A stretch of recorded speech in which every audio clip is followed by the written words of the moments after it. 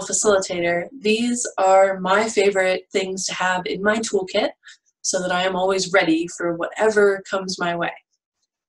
Flip chart paper and a flip chart stand, which this is on. Personally, I like the kind that has sticky stuff on the back. Makes it very easy to write what you need to and then stick it onto a wall so that it can stay relevant and keep visual, stay somewhere where everyone in the meeting can still see it even when you move on to the next thing. I think that's actually pretty key. Then we're going to use some sticky notes. I like to have fun with color and get colorful sticky notes. I have a few colors here today. So these are my small sticky notes. And then I also sometimes will use the really big sticky notes.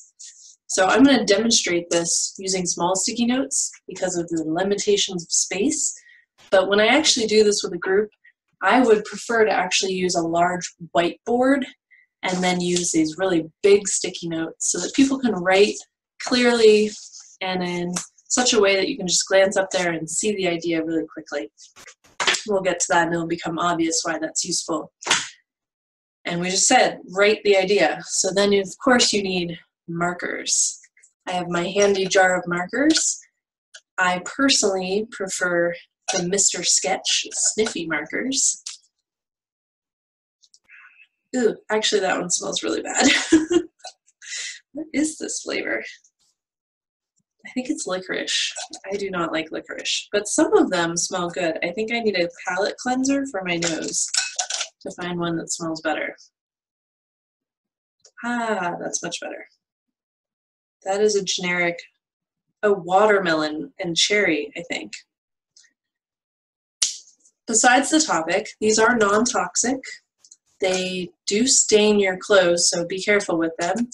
But I really like them. They add a little bit of element of fun. You'd be surprised how many adults in the workplace, when you hand them a smelly marker, first of all, they immediately smell it. And then they just get a little bit nostalgic. They feel like, oh, okay, this is going to be fun. I have a smelly marker. So those are a fun thing. And then we will also be introducing stickers.